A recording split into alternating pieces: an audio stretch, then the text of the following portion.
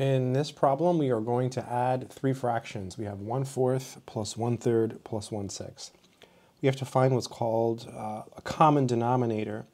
So we have to think about a number that we can use for each denominator. And basically, we're allowed to modify these numbers by multiplying them to get to that number. So 12 is a number that can be achieved by using a 4, a 3, or a 6. So 12 is going to be our least common denominator, as they say. So now what we're going to do is turn each of these into a 12. So here there's a 4, so we're missing a 3. So you do 3 over 3. You're basically multiplying by 1. Same thing here, we're missing a 4, so we do 4 over 4, because 4 times 3 is 12. Here we're missing a 2, because 2 times 6 is 12, so we do 2 over 2.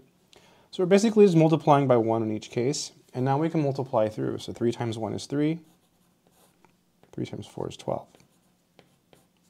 4 over 12. 2 over 12.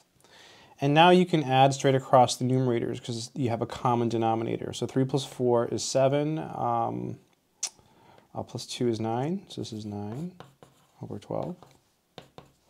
And 3 goes into 9 3 times, and it goes into 12 4 times. So you get 3 over 4. And that's the final answer. I hope this video has been helpful. Good luck.